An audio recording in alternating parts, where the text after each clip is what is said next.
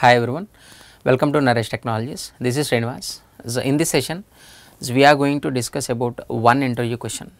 So what is that? What is immutable class? Question is immutable class, and so what are the rules? What are the rules to create immutable class? That's the first one. So what is immutable class means? Right, so once object has been created to a particular class, the state cannot be changed. The state cannot be changed. Any class you can take, any class, right? For example, so there is a class test. Just consider test. If you instantiate this class, object will be created, inside that state will be created. Sir, what is the state? Properties. Sir, here variables are not there, nothing but properties are not there. Just create one variable like x, and if you provide some value, once you assign any value, the state you cannot modify. State cannot modify. So that is what we called immutable object. Once object has been created, right, the state means what? A properties values, nothing but variables values cannot be changed, is a fixed. Sir, how can we control? So generally the variable values, the name itself it is saying variable means what? It's varying, it's changing. But sir, how can we control, sir? How can we control? So very simple. For that we need to check, right, how many rules we have to follow. So to define immutable class, either it is a user defined or it is a predefined. So immutable class will follow a set of rules. How? See what are the rules. The first rule, the class is public. The class is public means what? Is everyone create object, we know that.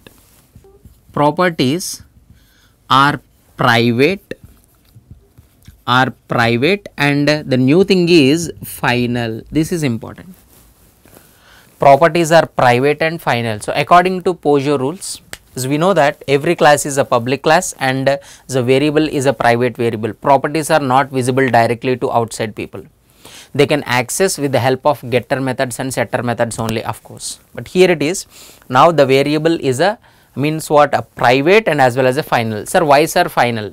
Because we know that only constant variables we should declare as a final variables in Java application. Once you assign any value to final variable, then you cannot modify that value.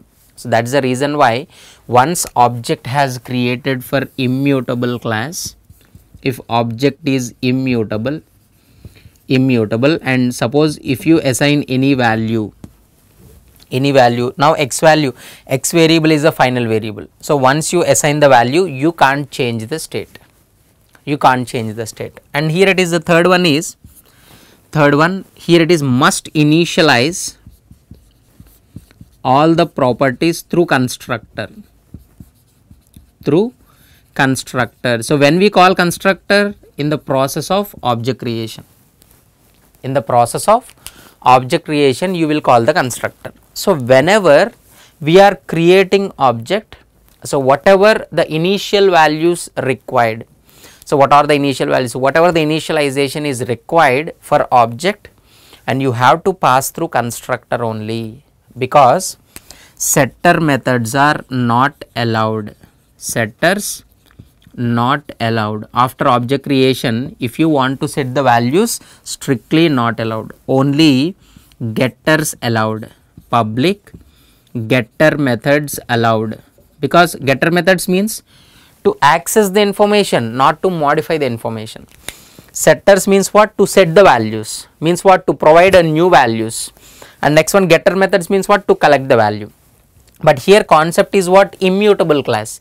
Immutable object means what? Once you set any value that you cannot modify. So setters not allowed, only getters are allowed. So this is simply what is immutable object and how can we create immutable class. So what are the rules we have to follow? Simple. So immutable class means what? Once object has been created, the state cannot be modified. So, because the variables are final variables and variables are private variables. So, you cannot access directly with the help of getter methods only you can access. And next one, initialization only through constructor. Later you can't set the value because setters are not there, na? Only one option you have. In the process of object creation only you can set the values through constructor.